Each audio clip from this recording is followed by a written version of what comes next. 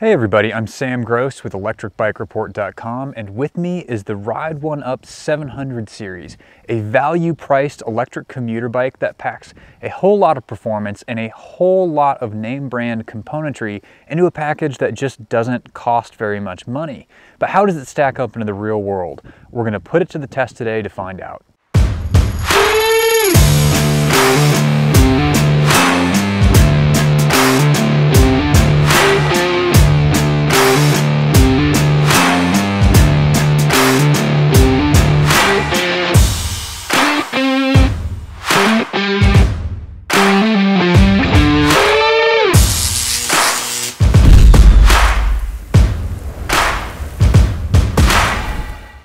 Ride1UP is a bit of a sleeper company in the affordable e-bike space. The California-based brand makes e-bikes, they're fairly muted. A lot of them are this nice gray color. They kind of fly under the radar, and I really like that look, especially in a commuter bike. You don't always want a bike that's kind of loud and proud when it's locked up to a bike rack, something that thieves are going to really kind of gravitate towards. This has that nice kind of under the radar aesthetic.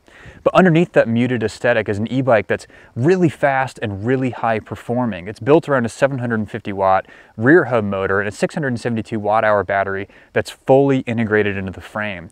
And Ride1UP really positions itself as a value affordable e-bike company, especially compared to some of the bigger name brands in this space.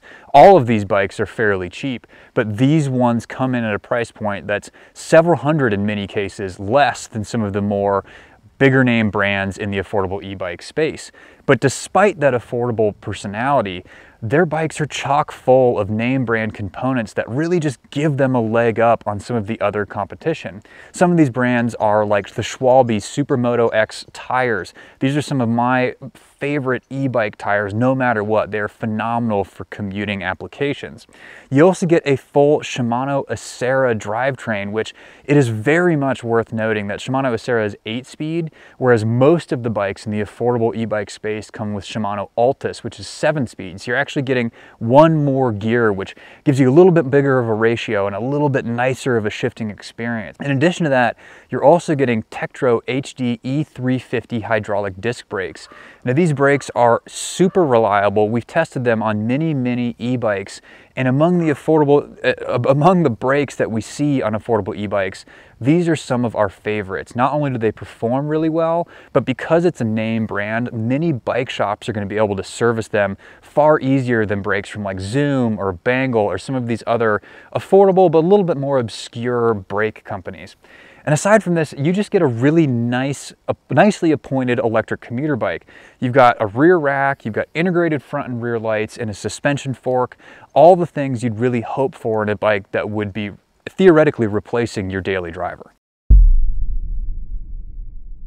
The Ride1UP 700 series is spec'd with a set of Tektro HD E350E hydraulic disc brakes. Now this is a 2-piston setup, which means there's 2 pistons on either side of the caliper that clamp down on 180mm rotors front and rear. This is a really good name brand braking setup that we know well and have tested quite often to good results.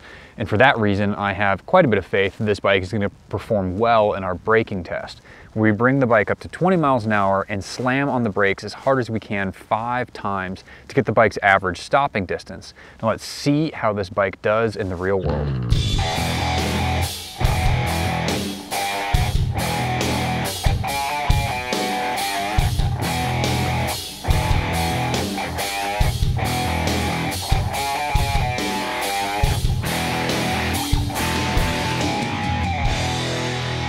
The Ride1UP 700 series did fairly well in our braking test, coming to a stop an average of 13 feet and 5 inches. That is a really nice result that's above our current average of all of the bikes we've put through this test, which is at about 16 feet or a little bit less. So 13 feet 5 inches is more than a couple of feet better than that. So all around a good result from the 700 series. So to get an idea of what kind of range you can expect out of this 672 watt-hour battery, we put it to the test in 2 separate range tests, the first in PAS1 and the second in PAS5. In that PAS1 test, we got a result of 45.05 miles before the bike died, and then in PAS5 it came out to 27.64 miles before it died. Those are both really good distances out of this battery, especially considering it's having to power a energy hungry 750 watt rear hub motor. That's a good result out of a 672 watt hour battery, and one that is actually fairly competitive in its category. One last thing I want to note about these range tests, and I don't often like to put a lot of weight into how fast they go, because we do these tests on bike paths where we're dealing with things like hills and wind and dog walkers and people pushing strollers, where we have to fluctuate our speed very often. But in that PAS5 test, this bike averaged over 20 miles per hour over the course of 27.64 miles, which is a really fast average speed. I did this test, and I can personally attest that it is very nice right now. It's springtime in southern Utah. There were a ton of people on the path that I was having to slow down to pass safely, and this bike still put up a very fast average speed. It's a Class 3 e-bike, it's very quick, it's got a really good battery life, and it's a lot of fun to ride. The Ride1UP 700 series is powered by a 750 watt rear hub motor, and this is a Class 3 e-bike, meaning that rear hub motor is capable of speeds up to 20 miles an hour using just the bike's throttle, and 28 miles an hour if you're using pedal assist. Now, it's broken into 5 levels of pedal assistance, 1 through 5, and the motor is actuated by a cadence sensor, which picks up whether or not you're actually turning the cranks. Like a lot of affordable e-bikes, that cadence sensor is good, but it's not absolutely perfect. You do see a little bit of a lag when you start pedaling and stop pedaling to when the motor can either figure out you want it to turn on or if you want it to turn off. One thing that's nice is those Tektro hydraulic disc brakes do come with a motor kill switch, so as soon as you tap the brake, the motor turns off whether you're pedaling or not. This is a nice feature with cadence sensor bikes, which aren't totally perfect, but this one is pretty good. We did put this bike to the test around our electric bike report circuit to get an idea of how those 5 levels of pedal assistance perform. And this is a really nice pedaling e-bike, and it actually has a really good power distribution between levels 1 through 5. It's one of the few we've tested recently where pedal assist 1 didn't feel totally useless. It actually had a nice little bit of get up and go and gave you some good assistance even in that lowest level. And then on PAS5, this bike is an absolute ripper. Again, it's capable of up to speeds up to 28 miles an hour. And while a lot of Class 3 e-bikes actually like to sit kind of in that 24 mile an hour range, this one really does go up to 28 miles an hour and cruise there very comfortably. So it's fast, it's fun, it's a really nice performing 750 watt motor. Handling wise, the 700 series rides really nicely. It's a fairly standard commuter bike. It's got a suspension fork up front that's going to help absorb some of the road vibration, and like maybe if you have to go over a curb or something like that. But overall, it's a very neutral handling bike. It has a nice upright riding position that's going to be comfortable for most people. That upright riding position is supported by a very broad comfort saddle. It's from Selle Royale, and I find it fairly comfortable. In corners, it's very confidence inspiring. It seems to handle taking corners at higher speeds very well, which is very good considering that this is a Class 3 e-bike that has no problem carrying its speed. And overall, I just really like to see nicely designed and nicely handling e-bikes, especially when they're capable of going as fast as this one is. Cockpit-wise, you've got a fairly standard commuter cockpit. It's got alloy riser bars on it, a thumb throttle on the left-hand side, and then you have a nice full-color LCD display on the left-hand side. The last version of the Ride1UP that I rode, which was the 500 series, the bike below this one, it didn't have a color display, and I like the fact that this one does. That's a nice little upgrade. Overall, it's a nice riding, a nice feeling e-bike. So to get an idea of how well the Ride1UP 700 series climbs hills, we're going to put it to the test on our test hill hellhole. Now, hellhole is 1/3 of a mile long, it's a 12% gradient on average, and it's plenty to put the 750 watt rear hub motor to the test. So let's see how it performs. All right, this is the throttle only test of the Ride1UP 700 series. Let's see how this thing goes.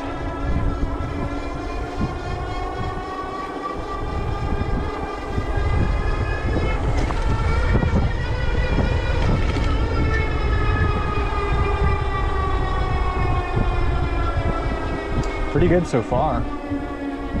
Got a lot of momentum going up to the bottom, but very quickly losing that on this steep section. Torque is not really this bike's strongest suit, so we'll see if it can clear this.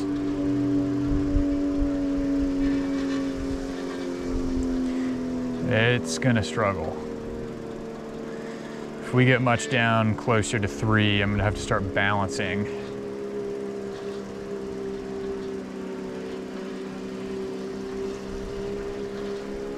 Oh, we're gaining speed again.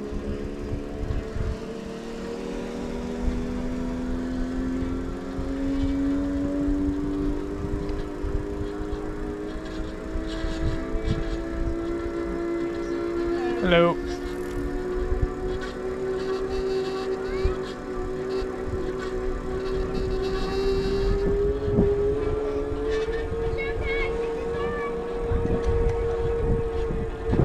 Hello. You good?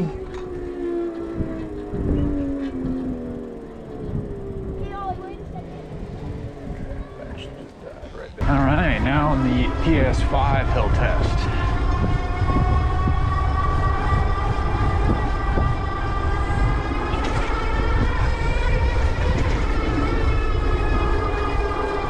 So we're already much better than the throttle.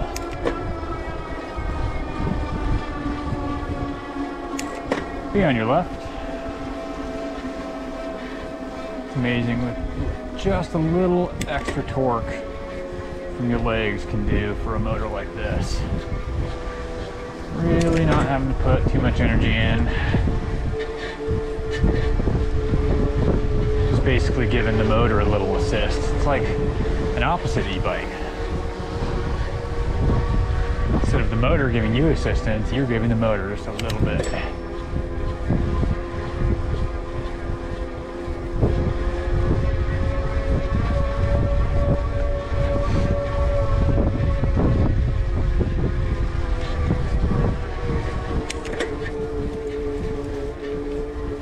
Hello.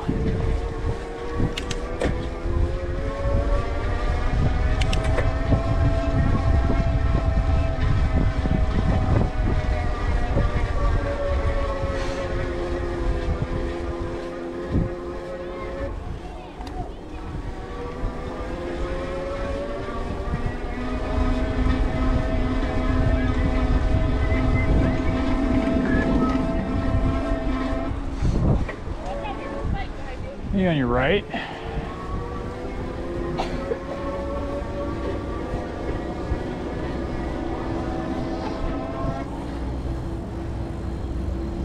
So we did 2 test runs up our test hill hellhole, the first in PAS5 and the second in just the throttle only.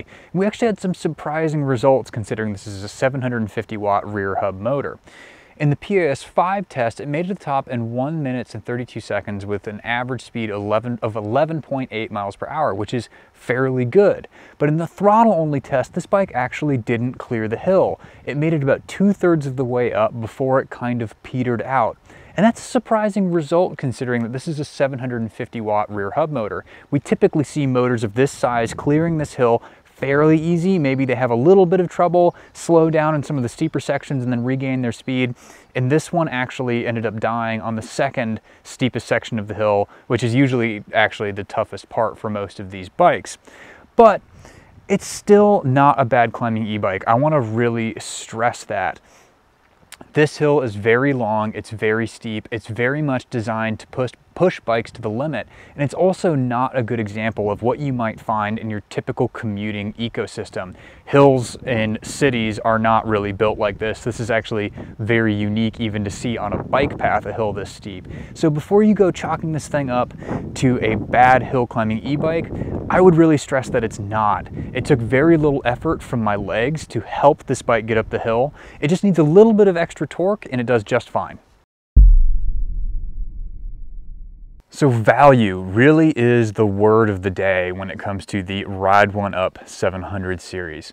There's just a lot of it packed into this thing for really not a lot of money. I'm very impressed with the price point. It's listed at an MSRP of about $1,700, which is quite a couple of hundred at least cheaper than many of its competitors in the affordable electric commuter category. But despite that, you're actually seeing componentry and a ride quality that either rivals or is even better than many of the more expensive bikes from bigger name brands. One thing I really want to point out is that Shimano Acera drivetrain. It has one more gear than Altus, which is kind of the standard across the board for the affordable electric bike category. And it has a little bit better shifting feeling, at least in my opinion it does. I just really like the fact that it has one more gear. What that does is it gives you less large steps in your gear range, which means you can do a better job of kind of fine-tuning what you're asking for out of this bike. Now, while there's a ton that I really like about this bike, there are two things I'm going to point out that I do feel like could be room for improvement, or at least something to keep in mind when you're buying it. The first is that while that 750 watt motor is super fast and has no problem carrying its speed in really 90% of applications, it's not the torquiest. We saw that in our hill test. Again, not a deal breaker for me. You don't need some torque monster for most places you're going to take a commuter bike, but it didn't do the best on our test hill hellhole. The last thing I want to point out is how the bike is actually shipped. Now, all direct-to-consumer e-bikes are shipped to some degree of pre-assembly. They're all put together to a little bit of an extent. This one was not very put together. You had to install the cranks yourself, both wheels were off, the rack was off, and they do this to fit that into a very small box. It's actually more compact of a box than the average electric bike that we get shipped to us. But what that means is it's fairly involved putting it together, and this is an e-bike that I would very much recommend you take to a bike shop to get assembled. I have 10 years of experience as a bike mechanic, and there are things on this that, it took me some time to actually put it together. So for you, your average consumer at home, I'd very highly suggest you go to a bike shop and get this thing put together how it was designed to be done. Other than that though, I love this bike. They did a really great job with it. It rides well, it handles well, all of the componentry meshes together very well, and the best part about it is that it's cheaper than many of the other bikes in its category. If you enjoyed this review of the Ride1UP 700 series, be sure to like and subscribe to the Electric Bike Report channel for more updates on Ride1UP and the other brands that we cover. Also, if you want to know more about the 700 series, be sure to click the link in the description below this video for more detailed write-up that also includes all of the data we collected during our testing. For Electric Bike Report, I'm Sam Gross. Thank you so much for watching.